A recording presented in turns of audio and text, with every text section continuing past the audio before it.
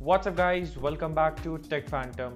And if we think that the processor market was already being overcrowded by the different manufacturers, then there's one more processor which is being announced by the Google, and it's the Google Tensor.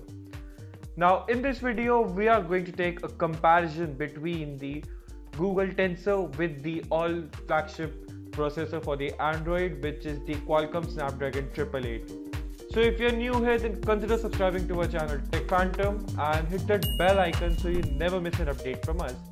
Also, if you're looking for any other specific smartphone processors comparison, then let us know in the comment section below, and also you can check it out in the playlist or the card above. So let's get started.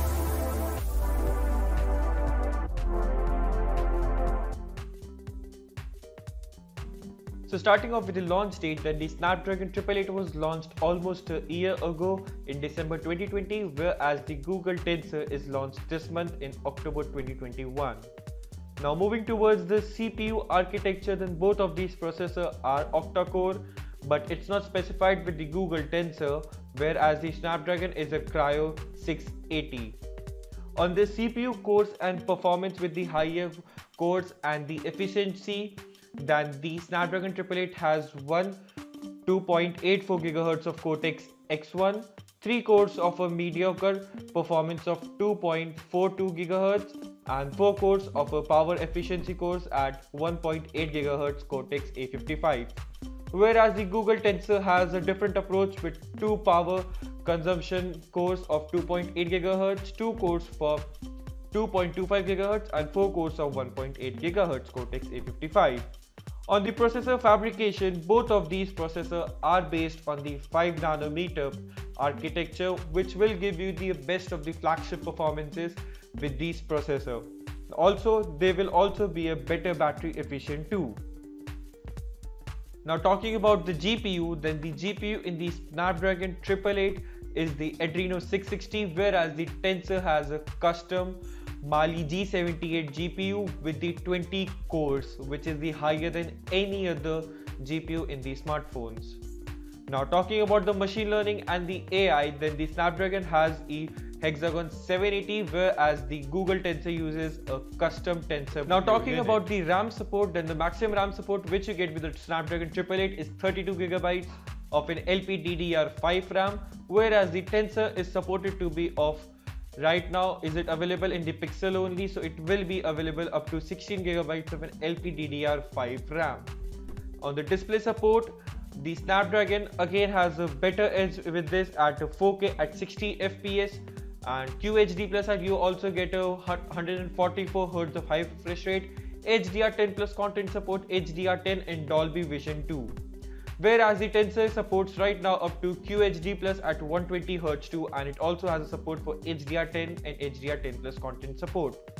The maximum camera resolution doesn't matter with the Tensor because of its image processing, and not only that, so the Snapdragon supports up to 200 megapixel of a single camera and 64 megapixel of dual camera, whereas the Tensor supports up to a 50 megapixel of a zero shutter lag motion mode camera. Now this is a custom made for the Google Pixel 6 series, and whereas the video compatibility is also different one with the Google Tensor. 8K at 60 FPS, which what you can get with the Snapdragon 888, whereas the Tensor is capable of up to 4K at 30 FPS. Now on the connectivity side, the Bluetooth capacity or the Bluetooth range which you get both of these smartphones is of Bluetooth 5.2, which is the latest one, and whereas for the 5G modem too, then it also has a different one. While the Qualcomm uses Snapdragon X60 5G modem, whereas the Tensor uses a Samsung 5G modem. But whereas when it comes to the Wi-Fi, then both of these processors are being powered by the Wi-Fi 6E, so you won't be getting any of the behind the one another. On the quick charging support also, the Qualcomm Snapdragon comes with a quick charge 5, whereas the Tensor is supported right now with up to 30 watts of fast charging with the Google Pixel 6 series.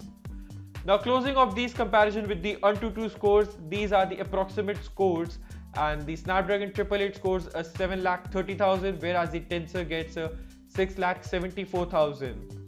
Now talking about the Geekbench scores, then the single core for the Geekbench for the Snapdragon 888 is for 1100 and the multi-core of 3700. Now whereas the Tensor has a single core of 1000 and multi-core of 2800. Now these scores are being based on the Pixel 6 series which is being launched, and we haven't seen Google Tensor in any of the processor phones, and we don't expect right now, as of now, will the Google Tensor will be available in the market for the another phones too. Now what do you think about these Google comparison? According to me, the Google Tensor in the very first generation looks very promising, and with the 5 years of an extended update towards the phone will also help the Google Tensor to grow even better. We are waiting for the next generation for the Google Tensor, and it will definitely be a huge bump up upgrade, just like the Apple's M1 chip has been getting a major update from the M1 Pro and the M1 Max. So let me know your thoughts in the comment section below, and I'll see you in the very next one. Thanks for watching. Give this video a thumbs up, thumbs down based on your opinion.